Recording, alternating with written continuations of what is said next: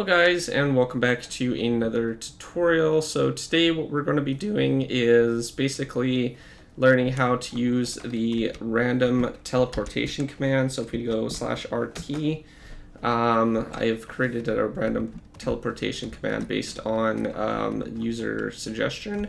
So yeah, so basically as you can see, it randomly teleports you somewhere.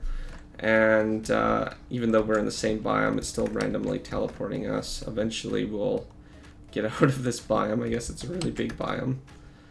We're at a nice plains biome now, so that's at least something a little bit different.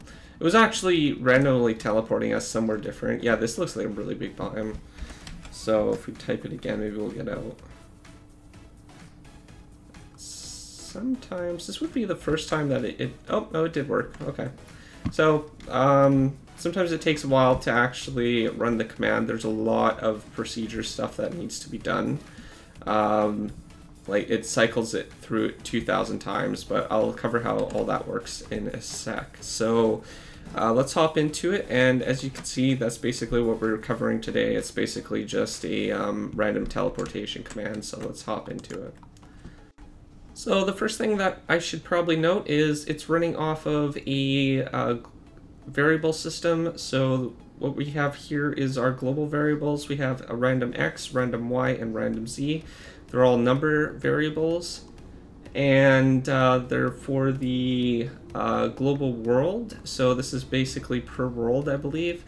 And then it's the default value is 0. So if we go into our mod elements, as you can see, we have three things. The third thing right here is just the overlay for the variables, for the global variables. We don't actually need this. We could delete this if we really wanted to, and it will still work perfectly fine.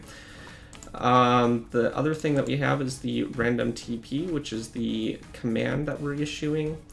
We don't need to put a slash in front of it for the command. We just need to type the command itself in. So the command is RT for random teleporter, and the description for the help text is basically random teleporter, and then we're running a procedure down here. So in the procedure, we'll cover that just right now. It's going to actually take a little bit of time to load. It's pretty laggy when it gets all loaded up. Because there's a lot going on. There's like a lot of elements and stuff in here. So I'll try covering it as best as I can. There is some new things that I actually need to cover though in this video. So the first thing is, if you go to logic and loops, there's a repeater right here. Don't want to put it there. So what this is basically doing is it's going to repeat the process, the command, the amount of time that you set it to. So what you would do is put a number in here and say you want to repeat it, say 10 times. So this would basically repeat whatever's in the do section 10 times. So that's basically what this is doing here. The other thing that's important to note, if we go back here, there is a breakout section. So this basically does is if it complete something, if there's an if statement in here, and it does, if it is able to do it. So if we go and create a if statement and just stick that there, and then we have that in there, we'll have our condition. And then what this is going to do, if the condition is true, then it's going to break out of the loop. So say it's on 8 when it's able to do it, then it's just going to say, okay, we don't need to do this anymore. So that's basically how a repeater works. Now that's basically what's going on here is we're setting it to 200, and it's going to be testing for a random location 200 times before basically just ending the loop. So the next thing that we're doing is a little bit something different that we haven't covered before either, and that is basically multiplying a random number by a set amount. So I'll explain how all this works. The next thing that you should probably note is there is a random or local variable over here, random x count, random z count, and random y count. So those are all up here, right here, and what we're going to be doing is setting the random x count, y, and z count to a solid number. So we're basically rounding the number. So if we go here and select a round, we can actually round numbers to solid numbers. And what we need to do is multiply the random number by the amount of chords that we want to teleport the player at.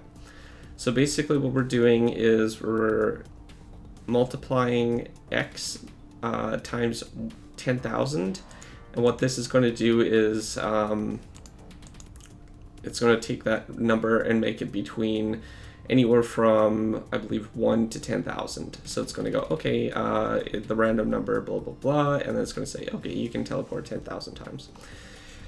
So that's basically a range number. So it's going to go anywhere from 1 to 10,000, where y is basically going to go to 1 to 100. So it's going to try to find somewhere within 100 range. And then what it's doing after it passes the local variables and setting those, it's going to set a global variable. So it's doing the exact same thing, it's just randomizing the number, and it's using the local variable as a number that needs to be teleported. So once that's done, it's basically catching some stuff. This is optional. I would keep the y coordinates in at least, but the coordinates for the x and z can be removed if you want longer distances. I haven't tried it, so use it with caution. But the actual system in here is basically just testing if the global variable is over 10,000. If so, it's setting it to 10,000. And if the y variable is greater than 255, it's going to set it to 255. And if the variable for y is under 63, then it's going to set it to 63. And then finally, the same thing for as x, it's going to set z, the local z count to, yeah. So that's basically how this all works. It's going to set it to a solid number if it's over a certain amount. And this is basically where the rest of the code sits. This is basically all the coordinates. There's quite a bit of it. It's really choppy, but you can kind of get an idea on how many coordinates that the player can teleport. They're all random directions based on diagonal and z count and all that other stuff, as well as altitude changing. So that's partly why it's really laggy.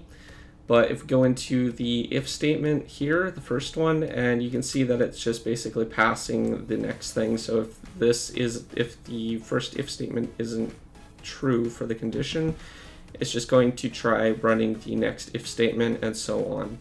So that's basically how it's testing for the if statement there. The actual condition, though, is important. It's going to be testing for coordinates around the global location that the teleporter is trying to teleport the player at. And what it's going to do is test for a block of grass underneath the player.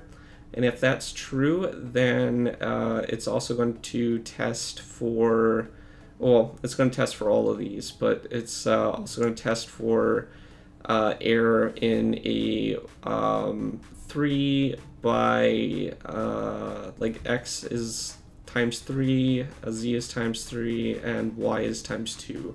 So it's going to look for a cube of air at the player level where they're teleporting, where the grass is going to be underneath the player where they're teleporting. And if that's true, then it's going to teleport them there.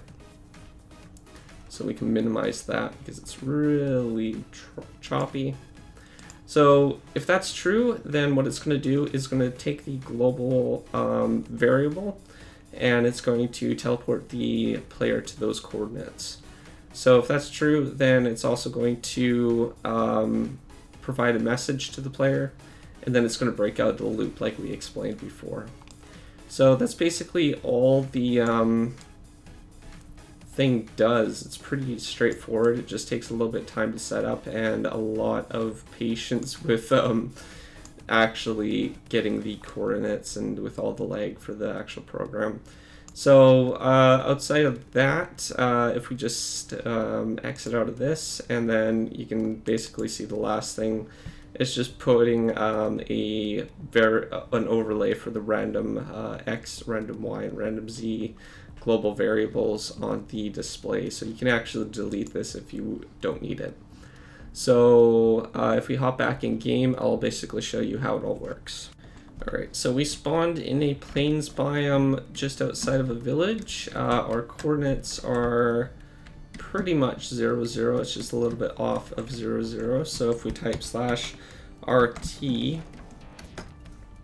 and it will basically randomly teleport us between a 10,000 chord limit. So we are now in a forest biome, about 1,000 blocks away from spawn, next to the ocean still. So we'll test for RT again, and we're now the opposite direction of where we just were. We're on X negative 767, and our negative Z coordinates is 1,173. So if we type that again, it'll teleport us basically here. So we are at